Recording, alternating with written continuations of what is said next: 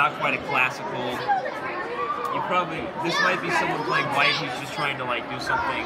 What's his rating? 1600. 1600? Okay, so he's probably not trying to go for something Smith, you know, like 5 numbers.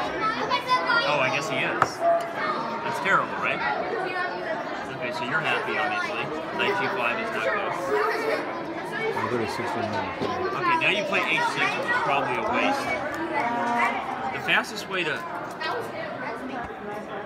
You should be probably looking to take advantage of the bishop's diagonal, not by an immediate attack, but a common way to do that is with the break c5. Why does that take advantage of the bishop? Because probably the most effective way for him to deal with this is to play d5. Because he actually, in the perk, does not want you to open this diagonal and transition to like a Sicilian structure where like his pieces aren't well placed. I mean, certainly with a knight on g5, what's he going to do? Take with the queen? Seems bad, right? So if you play c5,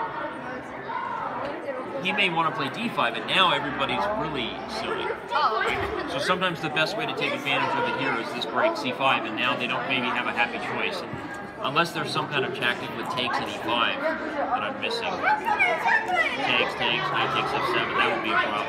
So that actually means maybe no.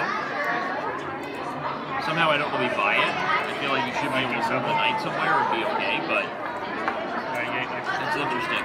Maybe he can get away with that. Although if he takes it, you might go here with tempo as well. Okay, but keep that idea in mind.